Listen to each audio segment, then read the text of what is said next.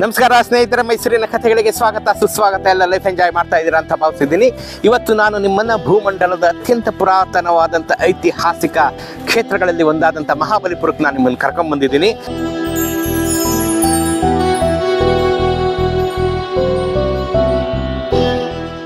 ಭೂಮಂಡಲದ ಅಷ್ಟೇ ಪುರಾತನರಾದಂಥ ರಾಜವಂಶ ಇನ್ಯಾರು ಪಲ್ಲವರು. ಭೂಮಂಡಲದ ಅತ್ಯಂತ ಪುರಾತನರಲ್ಲಿ ಒಬ್ಬರಾದಂಥವ್ರು ಪಲ್ಲವರು. ಆ ಪಲ್ಲವರು ನಿರ್ಮಾಣ ಮಾಡಿದಂಥ ಈ ಮಹಾಬಲಿಪುರದ ದೇವಸ್ಥಾನಗಳನ್ನು ತೋರಿಸೋದಕ್ಕೆ ನಾನು ನಿಮಗೆ ಕರ್ಕೊಂಡ್ಬಂದಿದ್ದೀನಿ. ಒಂದು ಕುತೂಹಲಕರವಾದಂಥ ಕತೆ, ಒಂದಷ್ಟು ಮಾಹಿತಿಯೊಂದಿಗೆ ದೇವಸ್ಥಾನವನ್ನು ನೀವು ನೋಡದೇ ಇರೋ ರೀತಿಯಲ್ಲಿ ತೋರಿಸೋವಂಥ ಪ್ರಯತ್ನ ಇವತ್ತು ನಾನು ಮಾಡ್ತೀನಿ. ಹೆಚ್ಚಾಕೆ ಒಳಗಡೆ ಕರ್ಕೊಂಡೋಗಿ ಮಿಕ್ಕಂಥದ್ದನ್ನು ಹೇಳ್ತೀನಿ, ಬನ್ನಿ ನನ್ನ ಜೊತೆ.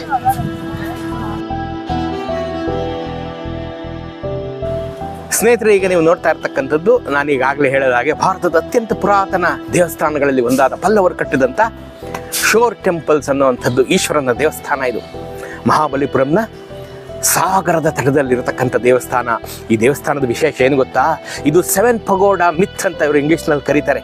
ಅಲ್ಲಿ ಬಂದಾಗಲೂ ನೀವು ಈ ಬ್ರಿಟಿಷರ್ಸ್ ಬರ್ತಾರೆ, ತುಂಬ ಜನ ಫಾರಿನರ್ಸು ಇಂಡಿಯಾಗೆ ಬಂದಾಗ ನೋಡಲೇಬೇಕಾದಂಥ ಸ್ಥಳಗಳಲ್ಲಿ ಇದು ಒಂದು. ನೋಡುವಂಥ ಸ್ಥಳಗಳಲ್ಲಿ ಈ ಮಹಾಬಲಿಪುರಂ ಒಂದುಪ್ಪ. ನೋಡ್ತಾರೆ ಇದನ್ನು, ಯಾಕೆಂದರೆ ಅವರ ಬಾಯಲ್ಲಿ ನೀವು ಕೇಳೋಕ್ಕೆ ಚೆಂದ. ಇದು 7 ಪಗೋಡಾ ಸ್ಮಿತ್. ಆದರೆ ಎಲ್ಲರೂ ಇವ್ರು ಕಾಣೋದೇ ಒಂದು ಪಗೋಡ. ಈಗ ಪಗೋಡ ಅಂದರೆ ಒಂದು ದೇವಸ್ಥಾನ. ಇನ್ನುಳಿದ 6 ದೇವಸ್ಥಾನಗಳೇನಾಯಿತು? ಕಾಲನ ಹೊಡೆತಕ್ಕೆ ಸಿಕ್ಕಿ ಸಮುದ್ರದ ಅಡಿಯಲ್ಲಿ ಕೂತಿವೆ. ಎಸ್, ಕಾಲನ ಹೊಡೆತಕ್ಕೆ ಸಿಕ್ಕಿ ಸಮುದ್ರದ ಅಡಿಯಲ್ಲಿ ಕೂತಿವೆ. ಸಿ ಡೈವರ್ಸ್ ಅದನ್ನು ನೋಡಿ ಇನ್ನೂ 6 ಪಗೋಡಗಳ ಫೌಂಡೇಶನ್ನು ಸಾಗರದ ಆಳದಲ್ಲಿ ಇರುವುದನ್ನು ಪತ್ತೆ ಹಚ್ಚಿದ್ದಾರೆ. ಎಂಥ ರೋಮಾಂಚಕ ಸಂಗತಿ ಅಲ್ವಾ? ಎಂಥ ರೋಮಾಂಚಕ ಸಂಗತಿ. ನೀವು ಮಹಾಬಲಿಪುರಂ ಬಂದಾಗ ಸೀ ಶೋರಲ್ಲಿ ನಿಂತ್ಕೊಂಡು ಸುಮ್ಮನೆ ಒಂದ್ಸಲಿ ಬಗ್ ನೋಡೋಕ್ಕಾಗಿ ನೋಡ್ರಿ. ಕಾಣಲ್ಲ, ಅಫ್ಕೋರ್ಸ್ ಕಾಣಲ್ಲ. ಆದರೆ ಒಳಗಡೆ 7 ದೇವಸ್ಥಾನಗಳು ಸಾಗರದ ಆಳದಲ್ಲಿ ಕುಳಿತಿವೆ ಅನ್ನೋವಂಥದ್ದು ನಮಗೆ ರೋಮಾಂಚನ ತರುವಂಥ ಸಂಗತಿ. ಇದೊಂದು ಮಾತ್ರ ಉಳ್ಕೊಂಡ್ಬಿಡ್ತು ನೋಡಿ. ಇದನ್ನು ನೋಡ್ತಾ ಇದ್ದೀರಲ್ಲ, ಈಗ ಇದ್ರ ಸುತ್ತ ಮರಗಳನ್ನು ನೋಡ್ತಾ ಇದ್ದೀರಲ್ಲ, ಇದರ ಆಚೆಗೆ ನಾವು ಕಾಂಪೌಂಡ್ ದಾಟಿ ಮಹಾಬಲಿಪುರಂ ದೇವಸ್ಥಾನದ ಶೋರ್ ಟೆಂಪಲ್ ಒಳಗೆ ಬರ್ತೀವಲ್ಲ, ಅದು ಸಮುದ್ರದ ಲೈನು, ಸಿ ಲೈನ್ ಆಗಿತ್ತು. ನೀವು ಅಕ್ಕಪಕ್ಕ, ನೀವು ಮಹಾಬಲಿಪುರಂ ಕಣ್ಣಾಡ್ಸಿದ್ರೆ ಅಕ್ಕಪಕ್ಕ ನಿಮ್ಗೆ ಗೊತ್ತಾಗುತ್ತೆ ಸಿ ಲೈನ್ ಇರೋದು ಇಲ್ಲಿ. ಆದರೆ ದೇವಸ್ಥಾನ ಇರೋದು ಒಂದು 150-200 ಅಡಿ ಒಳಗಡೆ. ಇವರು ಅದನ್ನು ಬದಲಿಸಿದ್ದಾರೆ. ಇದೊಂದನ್ನು ಉಳಿಸ್ಕೊಳ್ಳೋದಕ್ಕೆ ನೋಡಿ ಸರ್ಕಾರ, ತಮಿಳುನಾಡು ಸರ್ಕಾರ ಯಾವ ರೀತಿ ಮಾಡಿದೆ ನೋಡಿ. ಇಲ್ಲಿ ಕಲ್ಲುಗಳನ್ನು ಹಾಕಿ ಮರಳನ್ನು ತುಂಬಿ ಮರೀನ್ ಟೆಕ್ನಾಲಜಿ ಅದನ್ನು ಉಪಯೋಗಿಸಿ, ನಮ್ಮ ಕನ್ಸ್ಟ್ರಕ್ಷನ್ ಟೆಕ್ನಾಲಜಿ ಉಪಯೋಗಿಸಿ ಒಂದಿಷ್ಟಗಲ ಜಾಗವನ್ನು ಮಾಡಿದೆ ಇದು ಉಳ್ಕೊಳ್ಳಿ ಅಂತ. ಸಮುದ್ರ ಕೊರೆತ ನಾವೆಲ್ಲ ನಮ್ಮ ಮಂಗಳೂರಲ್ಲಿ ನೋಡ್ತಾ ಇರ್ತೀವಲ್ಲ, ಸಮುದ್ರ ಕೊರೆತದಿಂದ ದೇವಸ್ಥಾನವನ್ನು ರಕ್ಷಣೆ ಮಾಡಲಿಕ್ಕಾಗಿ ಈ ಕಲ್ಲುಗಳನ್ನು ಹಾಸಿದೆ. ಸ್ಟೋನ್ ರಿವೆಟ್ಮೆಂಟ್ ಮಾಡಿದ್ದೀವಿ, ಸ್ಟೋನ್ ಪಿಚ್ಚಿಂಗ್ ಅಂತೀವಿ ನಾವು ಅದನ್ನು ಮಾಡಿ ಈ ದೇವಸ್ಥಾನವನ್ನು ಉಳಿಸ್ಕೊಂಡಿದ್ದೀವಿ. ಇದೊಂದು ದೇವಸ್ಥಾನವನ್ನು ಉಳಿಸ್ಕೊಂಡಿದ್ದೀವಿ. ಇನ್ನು 6 ದೇವಸ್ಥಾನಗಳು ಒಳಗೆ ಮುಳುಗಿವೆ. ಎಂಥ ಮೋಗಾಲ್ರಿ. ಇಲ್ಲಿ ಇನ್ನೊಂದು ಏನಪ್ಪ ಅಂತಂದರೆ, ದಕ್ಷಿಣ ಭಾರತದ ಅತ್ಯಂತ ಪ್ರಬಲ ಸಂಸ್ಥಾನಗಳಲ್ಲಿ ಒಂದಾದಂಥವರು ಪಲ್ಲವರು. ಎಲ್ಲಿವರೆಗೆ ಪಲ್ಲವರ ಹೆಸರಿತ್ತು ಅಂದರೆ, ಹೊಯ್ಸಳರ ಕಾಲ ಮುಗಿಯು ವಿಜಯನಗರದ ಕಾಲಾರಂಭ ಕಾಲದವರೆಗೂ ಪಲ್ಲವರ ಹೆಸರಿತ್ತು ರೀ. ಅಂಥ ನೋಟಬಲ್ ಶಕ್ತಿಶಾಲಿಯಾದಂಥ ಅರಸರು ಈ ಪಲ್ಲವರು. ದಕ್ಷಿಣ ಭಾರತದ 4 ಅತ್ಯಂತ ಪ್ರಮುಖ ರಾಜವಂಶಗಳಲ್ಲಿ ಒಂದು ಕಂಚಿಯ ಪಲ್ಲವರು, ದೇವಗಿಳಿಯ ಸೇವುಣರು, ದ್ವಾರಸಮುದ್ರದ ಹೊಯ್ಸಳರು, ವಾರಂಗಲ್ಲಿನ ಕಾಕತೀಯರು ಮತ್ತು ಕಂಚಿಯ ಪಲ್ಲವರು. ದೇವಗಿರಿಯ ಸೇವುಣರು, ದ್ವಾರಸಮುದ್ರದ ಹೊಯ್ಸಳರು, ದ್ವಾರಸಮುದ್ರ ಅಂದರೆ ಹಳೆಬೀಡು, ದೇವಗಿರಿಯ ಸೇವಣರು, ದ್ವಾರಸಮುದ್ರದ ಹೊಯ್ಸಳರು, ವಾರಂಗಲ್ಲಿನ ಕಾಕತೀಯರು ಮತ್ತು ಕಂಚಿಯ ಪಲ್ಲವರು. ಈ ಮಾತು ಹೇಳೋದು ಅಲ್ಲಾವುದ್ದೀನ್ ಖಿಲ್ಜಿ 12ನೇ ಶತಮಾನದಲ್ಲಿ. ಇವರು 295-296ನೇ ಇಸ್ವಿ 3ನೇ ಶತಮಾನದಿಂದ ಶುರುವಾದಂಥ ರಾಜವಂಶ. ಇದು 12-13ನೇ ಶತಮಾನ, 1000 ವರ್ಷಗಳಷ್ಟು ಆಡಳಿತವನ್ನು ಈ ಕಂಚಿಯ ಪಲ್ಲವ ರಾಜವಂಶ ಮಾಡಿದೆ. ಅಗಾಧವಾದಂಥ ಇತಿಹಾಸದ ವಿಸ್ತಾರವನ್ನು ಹೊಂದಿದಂಥ ವಂಶ ಪಲ್ಲವ ರಾಜವಂಶ. ಅವ್ರು ಕಟ್ಟಿದಂಥ ಶೋರ್ ಟೆಂಪಲ್ ಇದು ಈಶ್ವರನಿಗೆ ಅರ್ಪಿತವಾದಂಥ ದೇವಸ್ಥಾನ. ಇದು ಈಶ್ವರನಿಗೆ ಅರ್ಪಿತವಾದಂಥದ್ದು. ನೀವು ಈ ದೇವಸ್ಥಾನದ ಒಳಗಡೆ, ನಾವೆಲ್ಲ ಈಗ 10 ವರ್ಷದ ಮುಂದೆ ದೇವಸ್ಥಾನಕ್ಕೆ ಹೋಗಿದ್ದಾಗ ಒಳಗಡೆ ಬಿಡ್ತಾಯಿದ್ರು. ಈಗ ಇಲ್ಲ, ಈಗ ಅದು ಸ್ವಲ್ಪ ಕುಸಿದಿದ್ದೆ. ಆದ್ದರಿಂದ ಈಚೆ ಬೋರ್ಡ್ಗಳು ಹಾಕ್ಬಿಟ್ಟು ಈಚೆ ತಡೆಗಟ್ಟೆಗಳನ್ನು ಹಾಕಿದ್ದಾರೆ. ನೀವು ಈಚೆಯಿಂದನೇ ಶಿವಲಿಂಗ, ಆಳೆತ್ತರದ ಶಿವಲಿಂಗವನ್ನು ನೀವು ನೋಡ್ಬೋದು. ಇಲ್ಲಿ ಇನ್ನೊಂದೇನಪ್ಪ ಅಂದರೆ ವಿಶೇಷ, ನೀವು ನೋಡ್ಬೋದು ಈ ದೇವಸ್ಥಾನ ಕಟ್ಟಿರೋದು 7ನೇ ಶತಮಾನದಲ್ಲಿ, 750-60 ಆ ಇಸ್ವಿನಲ್ಲಿ, 7-8ನೇ ಶತಮಾನದಲ್ಲಿ, 7 ಮತ್ತು 8ನೇ ಶತಮಾನದ ಮಧ್ಯಭಾಗದಲ್ಲಿ ಕಟ್ಟಿರಬಹುದಾದಂಥ ದೇವಸ್ಥಾನ. ನೀವು ನೋಡಿದ್ರೆ ಎಲ್ಲ ಕಲ್ಲುಗಳು ನೀರಿನಂತೆ ಕರಗಿವೆ, ಮಣ್ಣಿನ ಮೂರ್ತಿಗಳಂತೆ ಕರಗಿವೆ. ನಮ್ಮ ಇಟ್ಟಿಗೆ ಮಳೆ ಬಿದ್ದರೆ ಹೆಂಗೆ ಕರಗೋಗುತ್ತಲ್ಲ ಹಂಗೆ ಕರಗೋಗಿದ್ದಾರೆ. ಇದು ಕಲ್ಲು ರೀ, ಕರಗೋಗಿದೆ. ಹೆಂಗೆ ಕರಗೋಗಿದೆ ನೋಡಿ. ಇದಕ್ಕೂ ಹಿಂದಿಂದು ಕಟ್ಟಿದಂಥ 10ನೇ ಶತಮಾನದಲ್ಲಿ ಕಟ್ಟಿದಂಥ ತಂಜಾವೂರಿನ ಬೃಹದೀಶ್ವರ ಒಂದು ಕೂದಲು ಅಲ್ಲಾರದೆ ಹೇಗೆ ನಿಂತಿದೆ ಅಲ್ವಾ? ಹೊಯ್ಸಳರ ಅಷ್ಟೂ ದೇವಸ್ಥಾನಗಳು 9, 10, 11ನೇ ಶತಮಾನದಲ್ಲಿ ಕಟ್ಟಿದಂಥ ಹೊಯ್ಸಳರ ಅಷ್ಟೂ ದೇವಸ್ಥಾನಗಳು ಎಲ್ಲವೂ ಹಾಗೆ ನಿಂತಿವೆ. ಪಲ್ಲವರು ಬೇಕಾದಷ್ಟು ಬೇರೆ ಎಡೆಯಲ್ಲಿ ಕಟ್ಟಿದಂಥ ಅಷ್ಟು ದೇವಸ್ಥಾನಗಳು ಸಹ ಹಾಗೆಯೇ ನಿಂತಿವೆ. ಆದರೆ ಈ ದೇವಸ್ಥಾನ ಮಾತ್ರ ಯಾಕೆ ಇಟ್ಟಿಗೆಯಂತೆ ಕರಗಿದೆ? ಕಲ್ಲು ಕರಗುವ ಸಮಯ ಅಂತೀವಲ್ಲ, ಕಲ್ಲು ಕರಗದಂಥ ದೃಷ್ಟಾಂತವನ್ನು ನಾವಿಲ್ಲಿ ನೋಡ್ಬೋದು. ಕಲ್ಲು ಕರಗಿದ ದೃಷ್ಟಾಂತ ನೀವೆಲ್ಲ ನೋಡಬೇಕಾದ್ರೆ ನೀವು ಮಹಾಬಲಿಪುರಂನ ಈ ಶೋರ್ ಟೆಂಪಲ್ಗೆ ಬಂದು ನೋಡಬೇಕು. ಕಂಚಿಯ ಪಲ್ಲವರ ವೈಭವ, ಕಂಚಿಯ ಪಲ್ಲವರ ವೈಭವ ಇದು ಯಾಕೆ ಕರಗಿದೆಯಪ್ಪ ಅಂತಂದರೆ, ಇದು ಸಮುದ್ರದ ಉಪ್ಪು ನೀರಿನ ಗಾಳಿಗೆ, ಸಮುದ್ರದ ಮೇಲೆ ಬೀಸುವಂಥ ಉಪ್ಪು ನೀರಿನ ಗಾಳಿ ವರ್ಷಾನುಗಟ್ಟಲೆ, ಸಾವಿರಾರು ವರ್ಷಗಟ್ಟಲೆ, ಐ ರಿಪೀಟ್ ಕರೆಕ್ಟಾಗಿ ಹೇಳಿದ್ದೀನಿ, ಸಾವಿರಾರು ವರ್ಷ, 1,400,000 ವರ್ಷಗಳಿಂದ ಸತತವಾಗಿ ಬೀರಿಸ್ತಿರ್ತಕ್ಕಂಥ ಸಮುದ್ರದ ಮೇಲಿನ ಉಪ್ಪಿನಂಶ ಇರುವಂಥ ಗಾಳಿ ಈ ದೇವಸ್ಥಾನವನ್ನು ಕರಗಿಸಿ ಹಾಕ್ತಾ ಇದೆ. ಪ್ರಕೃತಿ ನೋಡ್ರಿ ಎಲ್ಲವನ್ನ ತಂದಾಗಿಸ್ಕೊಂಡ್ಬಿಡುತ್ತೆ ಅನ್ನೋದಕ್ಕೆ ಇದೊಂದು ಜ್ವಲಂತ ಸಾಕ್ಷಿ. ಈ ದೇವಸ್ಥಾನ ಹೇಗೆ ಕರಗ್ತಾ ಇದೆ ನೋಡಿ. ನಿಧಾನವಾಗಿ ಮೂಗು ಕರಗಿದೆ, ಸೊಂಡಿಲು ಕರಗೋಗಿದೆ, ಗಣಪತಿಯ ಹೊಟ್ಟೆಯೂ ಕರಗಿದೆ, ಮುಖವೂ ಕರಗಿದೆ, ಕರಗಿ ಕೆಳಗಡೆ ಬಂದು ನಿಂತು ಹೋಗಿದೆ, ಎಲ್ಲವೂ ಶೇಪ್ಲೆಸ್ ಆಗೋಗಿದೆ. ಸಮುದ್ರದ ಮೇಲಿನ ನೈಸರ್ಗಿಕ ಶಕ್ತಿಗೆ ಇದೊಂದು ನಿದರ್ಶನ ಕಂಡ್ರಿ ಇದು ಈ ದೇವಸ್ಥಾನ. ನೀವೆಲ್ಲ ಇದನ್ನ ನೋಡಿ, ಇದನ್ನೆಲ್ಲ ನೀವು ಮನನ ಮಾಡ್ಕೋಬೇಕಲ್ಲಿ ಬಂದು ನೋಡಿ. ಬರೀ ಸೆಲ್ಫಿ ತೆಗೆಸ್ಕೊಳ್ಳೋದಲ್ಲ, ಅಲ್ಲಿ ಬಂದು ನೀವು ಇದನ್ನೆಲ್ಲ ಮನನ ಮಾಡ್ಕೋಬೇಕು. ನೋಡಿ ಹೇಗೆಲ್ಲ ನಿಂತಿದೆ, ಹೇಗೆಲ್ಲ ಕಟ್ಟಿದ ಇವನು. ಈ ಪಲ್ಲವರ ದೊರೆಯಾಗ ಇದನ್ನು ಯಾಕೆ ಕಟ್ಟಿದ?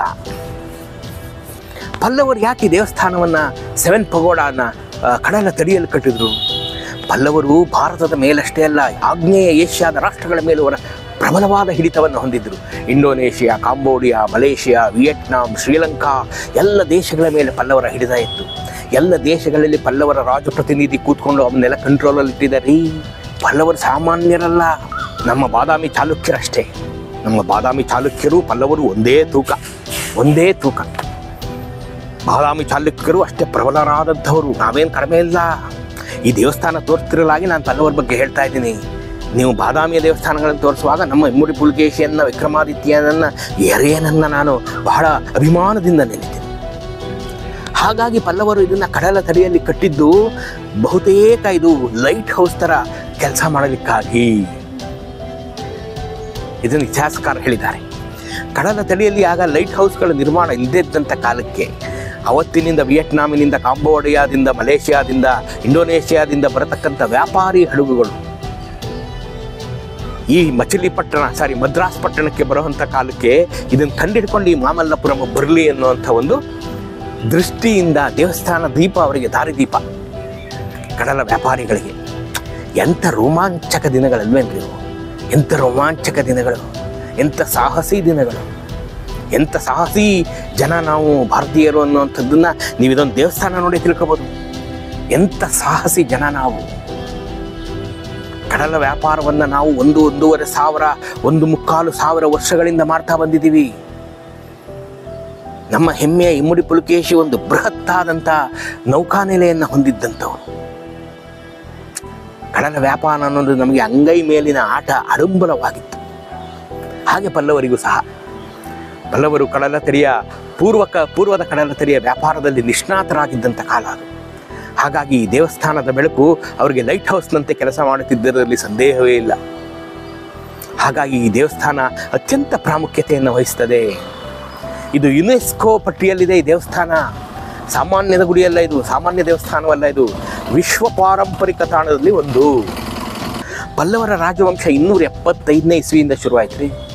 ಎಷ್ಟು ಹಳೇದು ನೋಡ್ರಿ ಪಲ್ಲವರು. ಕದಂಬರಿಗಿಂತ ಪುರಾತನರು. ಈ ಕದಂಬರು ಈ ಪಲ್ಲವರ ಮೇಲೆ ಗೆದ್ದಲ್ಲವೇ ನಮ್ಮ ಮಯೂರ ವರ್ಮ, ಶಿವಸ್ಕಂದ ವರ್ಮನ ಮೇಲೆ ಗೆದ್ದು ತಾನೇ ಕದಂಬ ವಂಶ ಸ್ಥಾಪನೆ ಆಗಿದ್ದು ಅಲ್ವೇ. 275ನೇ ಇಸ್ವಿಲಿ ಇವರು ಶುರುವಾದರು. ಇವರನ್ನ ತೊಂಡೈ ಮಂಡಲಂ ಅಂತ ಕರೀತಾರೆ. ಪಲ್ಲವರು ಆಳುತ್ತಿದ್ದ ಭಾಗವನ್ನು ತೊಂಡೈ ಮಂಡಲ, ಚೋಳರು ಆಳುತ್ತಿದ್ದ ಭಾಗವನ್ನು ಚೋಳಮಂಡಲ, ಕೋರಮಂಡಲ, ಹಾಗೆ ಇನ್ನೂ ಒಂದು ಮಂಡಲ ಇದೆ, ಅದು ಮುಂದಕ್ಕೆ ನಾನು ಹೇಳ್ತೀನಿ. ತೊಂಡೈ ಮಂಡಲ, ಚೋಳಮಂಡಲ, ಕೋರಮಂಡಲ ಇವೆಲ್ಲ ಆಯಾ ರಾಜರುಗಳು ಆಳುತ್ತಿದ್ದಂಥ ಭೂಭಾಗಗಳ ವಿಸ್ತಾರ. ಆ ವಿಸ್ತಾರವನ್ನು ಮಂಡಲ ಅಂತ ಕರೀತಾ ಇದ್ರು. ಒಂದು ಮಂಡಲ ಅಂದರೆ ಅಷ್ಟು ವಿಸ್ತಾರ ಅಂತ. ತೊಂಡೈ ಮಂಡಲ ಅಂದರೆ ಆಗ ಬಹುಶಃ ಎಲ್ಲ ಸೇರ್ಕೊಂಡಿತ್ತು. ಭಾರತದ ಬಹುತೇಕ ಭಾಗಗಳು ತೊಂಡೈ ಮಂಡಲ ಆಗಿತ್ತು. ಆಗ್ನೇಯ ಏಷ್ಯಾದ ಭಾಗಗಳು ಸಹ ತೊಂಡೈ ಮಂಡಲಕ್ಕೆ ಸೇರಿತ್ತು. ಅಂಥ ಪುರಾತನ ರಾಜವಂಶ ರೀ ಪಲ್ಲವರ ರಾಜವಂಶ. ಇವರು ಹಿಂದೆ ಶಾತವಾಹನರ ಸಾಮಂತರಾಗಿದ್ದರು. ಶಾತವಾಹನರು ಅಶೋಕನ ಸಾಮಂತರಾಗಿದ್ದರು. ಹೇಗೆ ಒಂದಕ್ಕೊಂದು ಕ್ಲಿಂಗ್ ತಗೊಳುತ್ತೆ ನೋಡ್ರಿ ಇತಿಹಾಸ. ಅಶೋಕನ ಸಾಮಂತರಾಗಿ ಶಾತವಾಹನರು ಆಳ್ತಾ ಇದ್ರು. ಈ ಶಾತವಾಹನರ ಸಾಮಂತರಾಗಿ ಪಲ್ಲವರು ಆಳ್ತಾ ಇದ್ರು. ಶಾತವಾಹನರ ಅವನತಿಯೊಂದಿಗೆ 275ನೇ ಇಸ್ವಿಯಲ್ಲಿ ಪಲ್ಲವರು ಸ್ವತಂತ್ರ ರಾಜರಾಗಿ ತಮ್ಮ ಸಾಮ್ರಾಜ್ಯವನ್ನ ನಡೆಸೋದಕ್ಕೆ ಶುರು ಮಾಡ್ಕೋತಾರೆ. ಹೇಗಿದೆ ನೋಡಿ ಇತಿಹಾಸ ಅನ್ನೋದು ರೋಮಾಂಚಕ. ಪಲ್ಲವರು ಕಾಂಚೀಪುರಂನ ತಮ್ಮ ರಾಜಧಾನಿಯಾಗಿ ಮಾಡ್ಕೋತಾರೆ. ಕಂಚಿ ನಿಮ್ಮ ಜೀವಿತಾವಧಿಯಲ್ಲಿ ನೋಡಲೇಬೇಕಾದಂಥ ಸ್ಥಳಗಳಲ್ಲಿ ಒಂದು. ಪಲ್ಲವರ ವೈಭವವನ್ನು ತೋರಿಸುವಂಥ ಸ್ಥಳ ಕಂಚಿ. ನೀವು ನೋಡಲೇಬೇಕ್ರಿ. ಕಂಚಿಯನ್ನಂತೂ ನೀವು ನೋಡಲೇಬೇಕು. ಅದ್ಭುತವಾದಂಥ ದೇವಸ್ಥಾನಗಳು ಕಂಚಿಯಲ್ಲಿವೆ. ಕೈಲಾಸನಾಥ ದೇವಸ್ಥಾನ, ಏಕಾಂಬರೇಶ್ವರ ದೇವಸ್ಥಾನ ಕಂಚಿಯಲ್ಲಿ ನೀವು ನೋಡಲೇಬೇಕಾದಂಥ ಕಂಚಿ, ಅದ್ಭುತವಾದಂಥ ಕಂಚಿ. ಪಲ್ಲವರ ಕಾಲದಲ್ಲಿದ್ದಂಥ ಭಾಷೆಗಳು ಸಂಸ್ಕೃತ ಮತ್ತು ಪ್ರಾಕೃತ. ಚೆನ್ನಾಗಿದೆ ನೋಡ್ರಿ. ಸಂಸ್ಕೃತ ಮತ್ತು ಪ್ರಾಕೃತ ಪಲ್ಲವರ ಭಾಷೆ ಆಡಳಿತ ಭಾಷೆಯಲ್ಲಿತ್ತು. ಅವರ ಕಾಲದಲ್ಲಿ ಇದ್ದಂಥ ಭಾಷೆ ಸಂಸ್ಕೃತ ಮತ್ತು ಪ್ರಾಕೃತ. ನನಗೇನಪ್ಪ ಇದು ಅಂತಂದರೆ ನೋಡ್ರಿ, ಸಂಸ್ಕೃತ ಪ್ರಾಕೃತ ಅವರ ಆಡಳಿತ ಭಾಷೆ ಆಗಿದ್ದರೆ ಆಡು ಭಾಷೆ ಯಾವುದು? ತಮಿಳು ಕಣ್ರಿ. ಅವ್ರದ್ದು ತಮಿಳು, ನಮ್ಮದು ಕನ್ನಡ. ಹೆಂಗೆ? ಪಲ್ಲವರ ಕಾಲದಲ್ಲಿ ಜನಸಾಮಾನ್ಯರ ಭಾಷೆ ತಮಿಳು ಆಗಿತ್ತು, ನಮ್ಮದು ಕನ್ನಡ ಆಗಿತ್ತು. ಲಿಪಿ ಮತ್ತು ಆಡಳಿತ ಭಾಷೆ ಸಂಸ್ಕೃತ ಮತ್ತು ಪ್ರಾಕೃತ ಆಗಿತ್ತು. ಇದು ನೀವು ಗಮನಿಸಬೇಕಾದ್ದು. ಜೈನ ಧರ್ಮ, ಹಿಂದೂ ಧರ್ಮ ಮತ್ತು ಬೌದ್ಧ ಧರ್ಮಗಳು ಉಚ್ಛ್ರಾಯ ಸ್ಥಿತಿಯಲ್ಲಿ ಬಹಳ ವೈಭವದಿಂದ ಮೆರಿತಾ ಇತ್ತು. ಬೌದ್ಧ ಧರ್ಮ ಯಾಕೆಂದರೆ ಶಾತವಾಹನರು ಬೌದ್ಧರು. ಅಶೋಕ ಬೌದ್ಧ ಧರ್ಮದ ಅತ್ಯುಗ್ರನಾದಂಥ ಪರಿಪಾಲಕನಾಗಿದ್ದ. ಅವರ ಸಾಮಂತರಾದ ಶಾತವಾಹನರು ಬೌದ್ಧ ಧರ್ಮದ ಪಾಲನೆ ಮಾಡ್ತಾ ಇದ್ರು. ಅವರ ಸಾಮಂತರಾದಂಥ ಪಲ್ಲವರು ಬೌದ್ಧ ಧರ್ಮಕ್ಕೆ ಮಾನ್ಯತೆಯನ್ನು ಕೊಟ್ಟಿದ್ರು. ಆದರೆ ಪಲ್ಲವರು ಹಿಂದೂ ಧರ್ಮವನ್ನು ಪಾಲನೆ ಮಾಡ್ತಾ ಇದ್ರು. ಮೊದಲ ರಾಜನೇ ಸಿಂಹವರ್ಮ, ಅವನೇ ಮಹೇಂದ್ರ ವರ್ಮ ಅಂತ ನಾನು ಹೇಳ್ತೇನಲ್ಲ, ಅವನೇ. ಕೊನೆಯವನು ಬಂದು ಅಪರಾಜಿತ ವರ್ಮ. ಹೆಂಗಿರುತ್ತೆ ಹೆಸರೇ ನೋಡ್ರಿ, ಎಷ್ಟು ರೋಮಾಂಚಕ. ಅಪರಾಜಿತ ವರ್ಮ. ಈಗ ನಿಮಗೆ ಪಲ್ಲವ ರಾಜರ ಹೆಸರು ಹೇಳ್ಕೊಂಬಂದ್ರೆ ನಿಮಗೆ ವಿಷ್ಣುಗೋಪ. ನಾವು ಕೇಳಿದ್ದೀವಲ್ಲ ಈ ಹೆಸರನ್ನ, ವಿಷ್ಣುಗೋಪ. ಎಲ್ಲಿ ಕೇಳಿದ್ರೆ ಹೇಳಿ ನೀವು? ಎಸ್, ಮಯೂರ ಪಿಕ್ಚರಲ್ಲಿ ಅಣ್ಣವ್ರು ಹೇಳ್ತಾರಲ್ಲ ರೀ, ವಜ್ರಮುನಿ ಹೆಸರು ಹೇಳ್ಬೇಡ್ರಿ, ವಿಷ್ಣುಗೋಪ. ವಿಷ್ಣುಗೋಪ ಅಣ್ಣವ್ರ ಡೈಲಾಗ್ ನೆನ್ಸ್ಕೊಳ್ರಿ. ಸಿಂಹವರ್ಮ, ಸಿಂಹ ವಿಷ್ಣು, ಮಹೇಂದ್ರ ವರ್ಮ, 1ನೇ ಮಹೇಂದ್ರ ವರ್ಮ, 1ನೇ ನರಸಿಂಹವರ್ಮ, 2ನೇ ಮಹೇಂದ್ರ ವರ್ಮ, 1ನೇ ಪರಮೇಶ್ವರ ವರ್ಮ, 2ನೇ ಪರಮೇಶ್ವರ ವರ್ಮ. ಅವನಾದ್ಮೇಲೆ ಬರೋವನು ನಂದಿವರ್ಮ, 2ನೇ ನಂದಿವರ್ಮ, ದಂತಿವರ್ಮ, ನಂದಿವರ್ಮ, 3ನೇ ನಂದಿವರ್ಮ. ಇನ್ನೊಬ್ಬ ಒಳ್ಳೆ ವಿಶೇಷ ಹೆಸರಿದೆ, ನೃಪತುಂಗ ವರ್ಮ. ನಮ್ಮಲ್ಲೊಬ್ಬ ಇದ್ದ ಅಮೋಘ ವರ್ಷ ನೃಪತುಂಗ. ನಾವೆಲ್ಲ ಹೆಮ್ಮೆ ಪಡಬೇಕಾದಂಥ ಕನ್ನಡದ ದೊರೆ. ಅವರಲ್ಲೂ ಒಬ್ಬ ಇದ್ದ ನೃಪತುಂಗ ವರ್ಮ.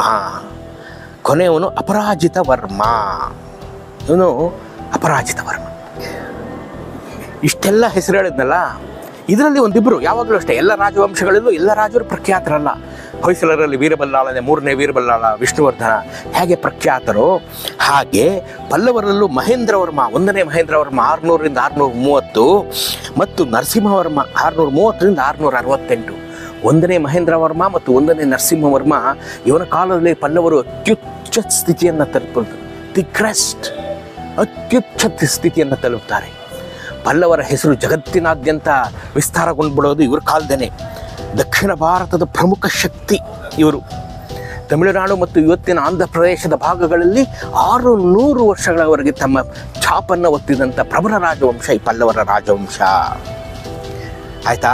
ಆದರೆ ನಮ್ಮ ಕಡೆ ಯಾಕೆ ಕಡಿಮೆ ಆಗೋಗುತ್ತೆ ಅಂದರೆ ಇಮ್ಮಡಿ ಪುಲಿಕೇಶಿ ನಿಮ್ಗೆ ಗೊತ್ತಲ್ಲ ಚೆನ್ನಾಗಿ. ಮಹೇಂದ್ರ ವರ್ಮ, 1ನೇ ಮಹೇಂದ್ರ ವರ್ಮ 1ನೇ ಮಹೇಂದ್ರ ವರ್ಮನನ್ನು ಕಾಂಚಿಯಲ್ಲಿಯೇ ಸೋಲಿಸಿ ಅಲ್ಲಿಂದ 1000 ಶಿಲ್ಪಿಗಳನ್ನು ತಂದು ಬಾಗಲಕೋಟೆಯಲ್ಲಿ ತನ್ನ ಬಾದಾಮಿಯಲ್ಲಿ ಬಿಟ್ಟು ಬಾದಾಮಿಯನ್ನು ಒಂದು ದೇಶದ ನಾಗರಿಕತೆಯ ತೊಟ್ಟಿಲನ್ನಾಗಿ ಮಾಡಿದಂಥ ಖ್ಯಾತಿ ಇಮ್ಮಡಿ ಪುಲಿಕೇಶಿಗೆ ಸಲ್ತದೆ. ಹಾಗಾಗಿ ತಮಿಳುನಾಡು ಮತ್ತು ಆಂಧ್ರ ಪ್ರದೇಶದ ಅಷ್ಟೂ ಭೂಭಾಗಗಳ ಮೇಲೆ ಪ್ರಬಲವಾದ ಹಿಡಿತವನ್ನು ಈ ರಾಜರು ಹೊಂದಿರ್ತಾರೆ. ಒಂದು ನಿಮಿಷ ಹಂಗೆ ಕಟ್ ಮಾಡಿ. ಪಲ್ಲವರ ಅಷ್ಟು ವರ್ಷದ ಆಡಳಿತ ಬಾದಾಮಿಯ ಚಾಲುಕ್ಯರು, ಚೋಳರು, ಪಾಂಡ್ಯರು ಇವರುಗಳ ಜೊತೆ ಸಂಘರ್ಷದಲ್ಲೇ ಕಳೆದಾಗುತ್ತೆ. ಬಾದಾಮಿ ಚಾಲುಕ್ಯರ ಜೊತೆ ಹೇಗೆ ಸಂಘರ್ಷ ಆಯಿತು, ನಾವು ಹೇಗೆಲ್ಲ ಇವ್ರನ್ನ ಗೆದ್ವಿ, ಇವ್ರು ಬಂದು ನಮ್ಮನ್ನು ಗೆಲ್ಲೋದು, ನಾವು ಹೋಗಿ ಕಂಚಿನ ಗೆಲ್ಲೋದು, ಅವ್ರು ಬಂದು ಬಾದಾಮಿನ ಲೂಟಿ ಮಾಡೋದು, ಇವೆಲ್ಲ ನಡೀತಾ ಇತ್ತಲ್ಲ. ಸೊ ಹಾಗೆ ಪಾಂಡ್ಯರ ಜೊತೆ, ಚೋಳರ ಜೊತೆ ಇವರ ಸಂಘರ್ಷ ಪ್ರತಿ ವರ್ಷ ಇರ್ತಾ ಇತ್ತು. ಸದಾ ಕಾಲ ಸಂಘರ್ಷದ ಬೇಗುದಿಯಲ್ಲಿ ಬೆಂದಂಥ ರಾಜವಂಶ.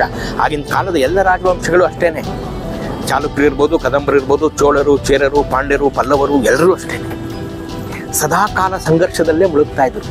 ಸರ್ವೈವಲ್ ಆಫ್ ದಿ ಫಿಟ್ಟೆಸ್ಟ್ ಅನ್ನೋ ಥರ.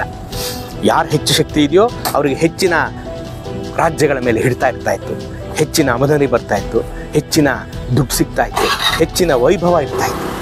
ಸೊ ಪಲ್ಲವರು ತಮ್ಮ ಹಿಂದೂ, ವೈಷ್ಣವ ಮತ್ತು ಶೈವ ದೇವಾಲಯಗಳ ನಿರ್ಮಾಣಕ್ಕೆ ಅತ್ಯಂತ ಹೆಸರುವಾಸಿಯಾದಂಥ ರಾಜವಂಶ ಇವರದು.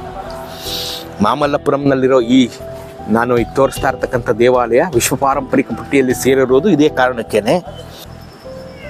ಪಲ್ಲವರದ್ದು ಇನ್ನೊಂದು ವಿಶೇಷ ಏನಪ್ಪ ಅಂತಂದರೆ, ಪಲ್ಲವ ಲಿಪಿ ಅನ್ನೋದನ್ನು ಹುಟ್ಟಾಕ್ತಾರೆ.